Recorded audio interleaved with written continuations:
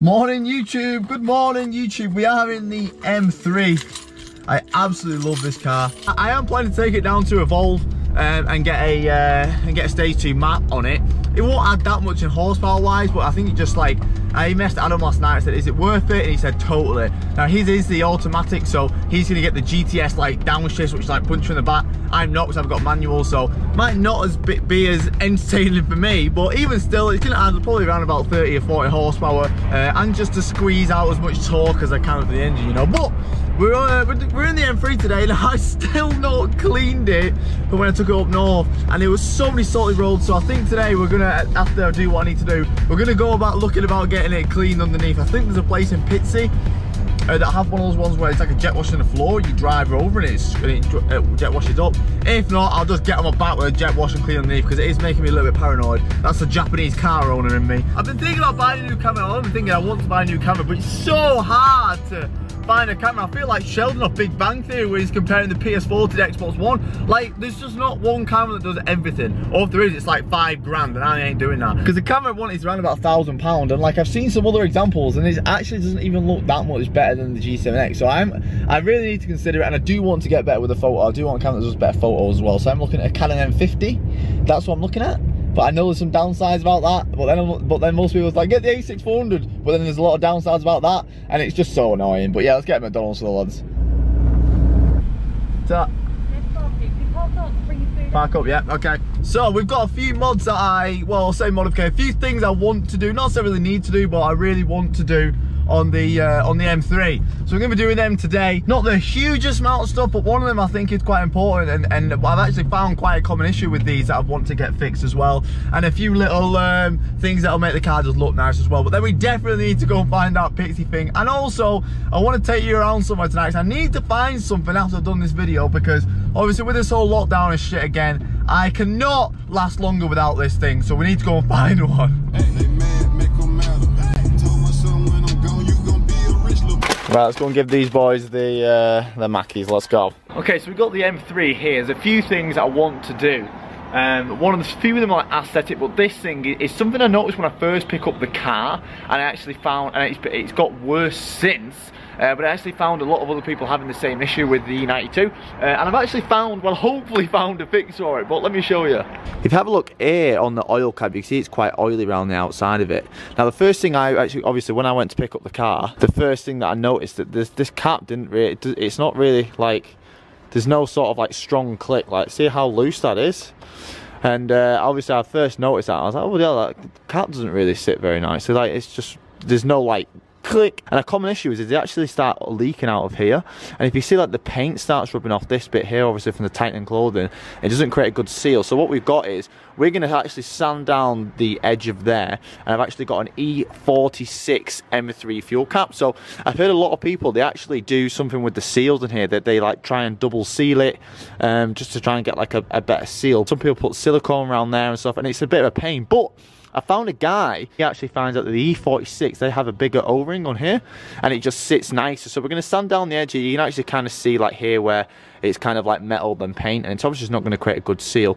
And you can see it just starts weeping over and coming down here. It just doesn't look very nice. So we're going to fix that first. We're going to put a rag inside there, sand down the edges of there, and then put on our new E46 M3 fuel cap. So I actually went to Fairfield B&W, which is in Southend, and I actually got this. So this is off an E46 M3. I think they're actually the exact same, but nonetheless, that is quite an old fuel cap, and the O-ring's going to be a little bit worn down. So this should be quite a lot tighter, but I have got some sandpaper in there. I'm just going to pop this inside. We definitely don't want the shit dropping inside the engine, and then sand it down nice and flat, and then put our new oil cap on, and that's number job one.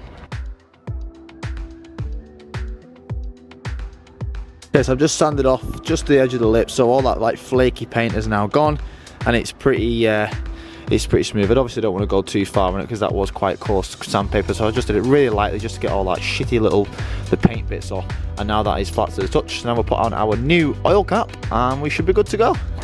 Right, there we go. So that is much cleaner.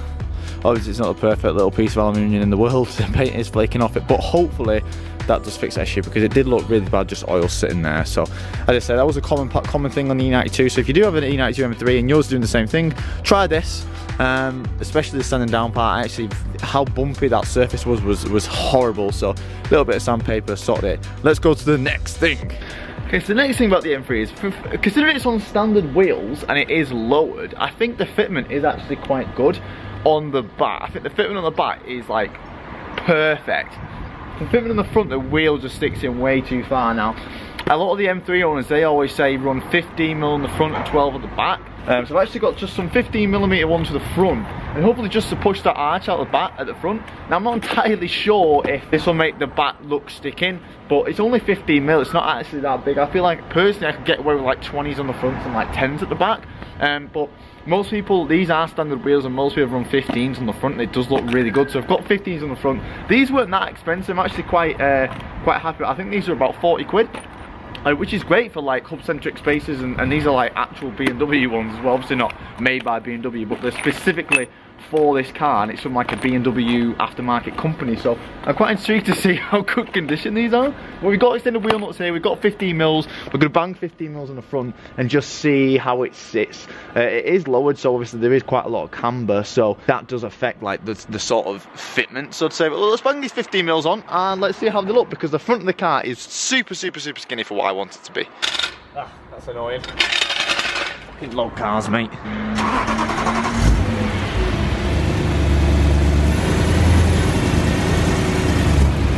So just for reference, I'm going to do a little before. So there's the arch got before. Whoa, there she is, big old girl. Got the fucking size of in here, like the disc and the caliper's just fucking huge. Yeah, these discs are looking a bit old, to be honest. I might exchange these discs soon, but that's not why we're here. We're here to put these cars. Look how much wiring there is. So many wires just everywhere. All the adaptive suspension and all that shit. Fucking hell, madness. Right, let's get one of these out. So there are extended bolts, and here is our first one. I know I should really be putting copper grease on these, but I don't actually have any on hand. So that is like a good fitting spacer. Boom, straight on. Right, there we go, that's the one on. Looks meaty already, so let's drop it. Looks way meaty. Now I'm starting to think the back needs to come out. So we might have to get the 12mm for the back, but fuck it. Right, so it's way more aggressive. I am probably going to pull out the backs, even if it's just 5mm. Maybe 5, 10 maybe, just to pull out the backs a little bit more. It's always nice to have a rear wheel drive car that looks meaty from the back, but it was just way too meaty on the front, so we're a lot more aggressive now, miles better. Right, now the last thing I wanted to do was, obviously if you've seen the video, which you should have, because you should be fucking watching every single video because you've got notifications on, right guys, was the gear knob. The gear knob's actually one of my most frustrating things in this car. I really dislike the gear stick, the gear knob, whatever you want to call it. So a lovely guy off Instagram actually sent me one. Huge thank you to you, but you know who you are. You sent me one of these gear sticks. Now, it's a lot nicer than the one that's on them at the minute, but I'm not entirely sure if I'm going to do it today, because once I've just come over here, if you can just get underneath them. So this, for two reasons, this one's actually illuminated. So if you see this wire here, so obviously a positive and a negative, and it actually illuminates the 1, 2, 3, 4, 5, and whatever. Apparently, I've never actually noticed it, but that's definitely what that's. Oh well, it should. That's why it doesn't work. The wire's been cut. I'm actually going to fix that, because I actually kind of want to. Well, actually, I don't have any electrical tape on me right now, but there's another reason why I didn't actually want to fit this, because if you look, boot is actually built into the gear stick. Like, the leather is actually the same thing. Like, if you can see here, it's not like it's, you know, that's all one leather piece. So I don't actually want to be cutting this up because it is OE. So I think I might just leave this until I get another boot. You can get second-hand boots. I'll probably get like an Alcantara one. I actually might fix that now, but I don't have any electrical tape. That's the only thing. But if you look, like, it's the same leather, and I definitely don't want to be cutting it there and stuff. So I'm gonna keep it like this for now. I was gonna do that today as well. But that's the reason why I don't like. Oh, there we go. I've actually just totally broke it. Actually, fuck it, guys. I'm gonna fix that now. Let me go and get a pair of scissors. I think there actually is a bit of a wiring kit in there. So let me just go and have a look, and I'll see if I can get this in. actually see this lit up for once. I think I have to wait till it's dark, but it might be working off the lights on there. But yeah, let me go and see if I can find that wiring kit. Right, so I can't find any pieces. I've got some electrical tape. Oh, definitely don't do this at home, guys. Fucking hell, mate. Do not listen to me, boys. I am a fucking cowboy. Right, that last one really hurt my teeth. So what I'm going to do is just put them two together now, tape them around and just tape them, because they are going to be moving a lot around in there. So I definitely don't want to put a crimp. The best idea here would be solder it, but obviously I've just been biting it with my fucking teeth, so I've clearly not got solder.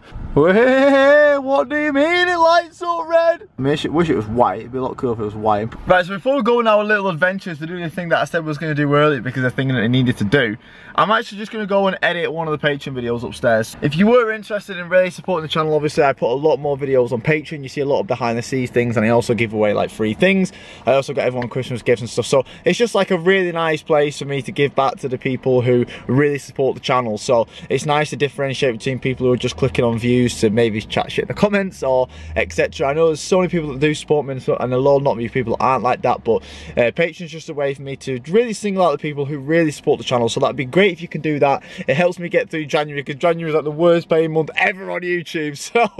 So that's great. I'm also trying to do a lot of new ideas. But let's go upstairs, edit that Patreon video, and I'll be back with you guys very shortly. Sorry for that weird cut. It's actually been quite a few hours. I was just editing the video, and there's something that I've wanted to start. I've been thinking about it for a while, but there's another business that I wanted to start. What do with this fucking MX-5 bump? I didn't get in this fucking cupboard. There's something I want to start. I used to do it years and years and years. I used to do it ages ago. I'm potentially starting about making another clothing brand, but this time it's not going to be affiliated to my name. It's not going to be Lockwood or anything.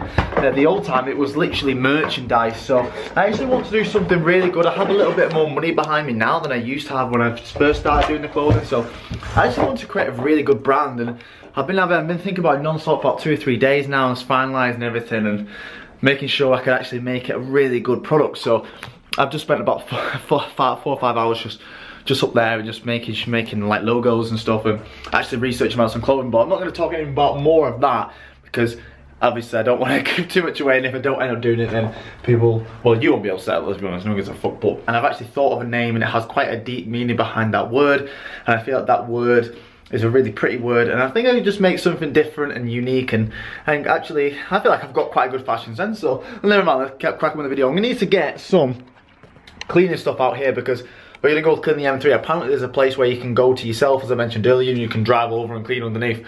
Apparently that's open, but obviously I'm gonna have to take my own cleaning shit. Now I have got some cleaning shit in the back of the M3, but I've actually left my shampoo at the last place I cleaned, so hopefully we've got some juicy details shampoo in here somewhere. Man, this car's so fucking sick.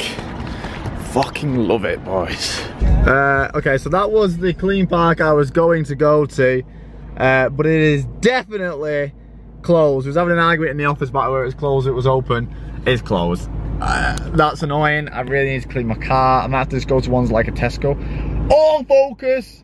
I think I'm gonna have to just go to the ones at like a Tesco or a BP or something. It's so annoying, you have to pay so much to use a jet wash. But honestly, like, the car's so dirty, and it's really paranoid with the salt underneath. Like, I just want to just jet wash the salt off quickly. So I know there's one outside my house, but it's like £7. It's a fucking joke.